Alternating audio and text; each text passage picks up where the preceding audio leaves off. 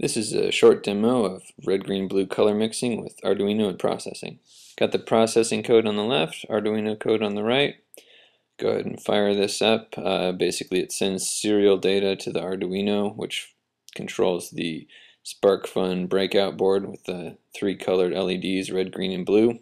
Transistor drivers there for pulse width modulation.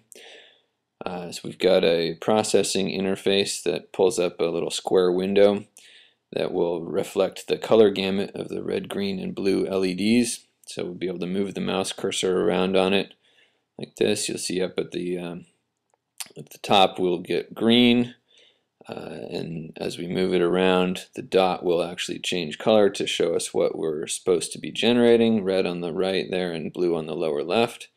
So it's a square color gamut instead of the actual triangular shape you'd expect. If we pull back a little, we can see that the colors we're getting out of the LEDs really are what we see on the screen. We've got green up at the top, blue at the lower left, and red at the lower right. So you can kind of explore any other color combinations that you could achieve with these three LEDs.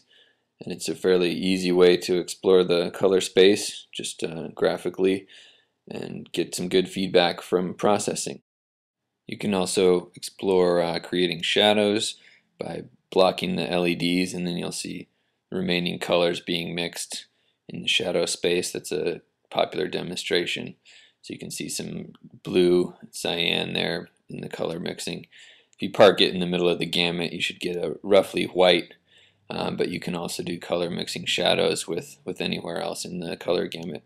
So thanks for watching.